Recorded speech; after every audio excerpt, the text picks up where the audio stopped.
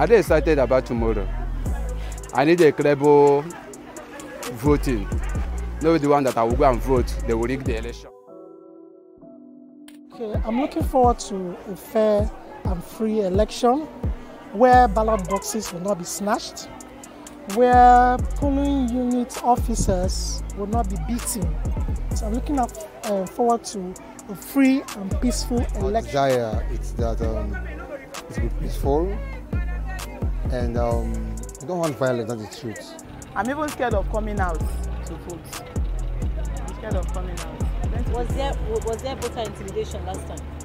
Yes, there was. And in fact, in our polling units, when we came to vote, as in gunshots, so we have to hide. But after everything, we voted. But this one, I can't risk my life for it.